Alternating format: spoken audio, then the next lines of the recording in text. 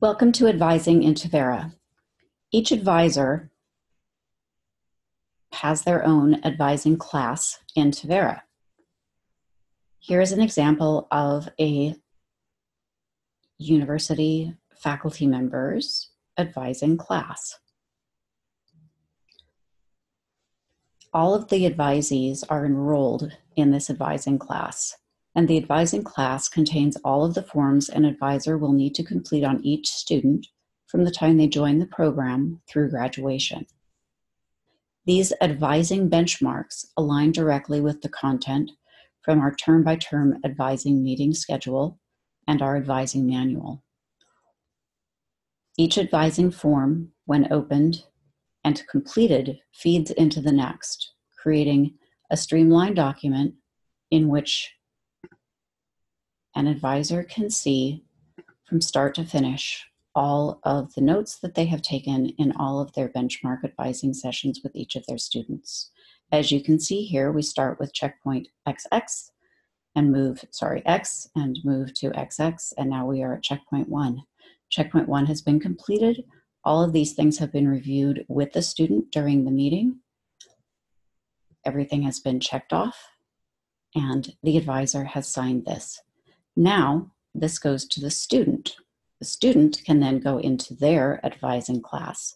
They can look at a checkpoint number 1 and they can see it is in progress. They would then open that up, and apparently there's a glitch in Tevera. Thankfully, Tevera is very good about fixing glitches.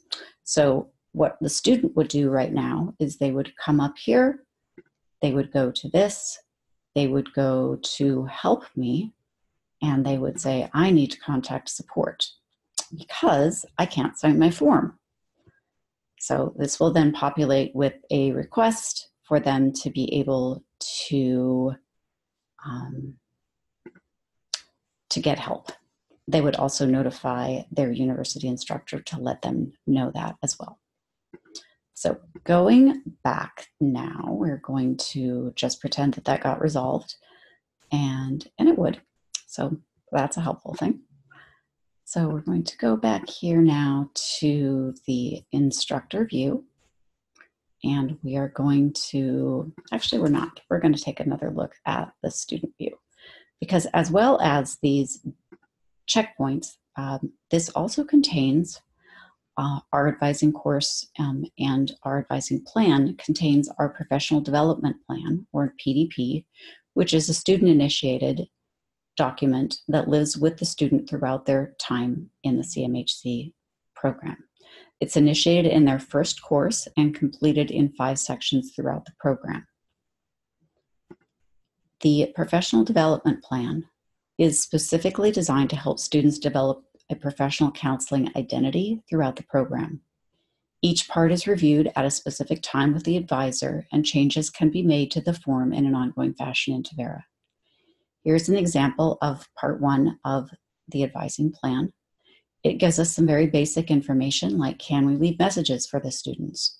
What is the home? Can we leave a message for that? It asks them to tell when they are expected to do certain things in the program.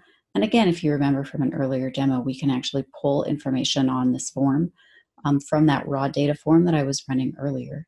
And so we can get all of this information collected into one place. So the student would fill this out in their very first class.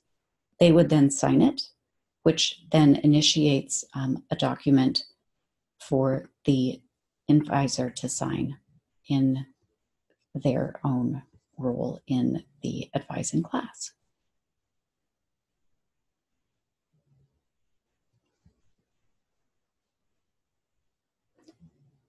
These documents are visible to anyone given access, allowing continuity of advising should a faculty advisor happen to be on term off, leave the program, or should an administrator need to follow up on a student or a faculty issue for any reason.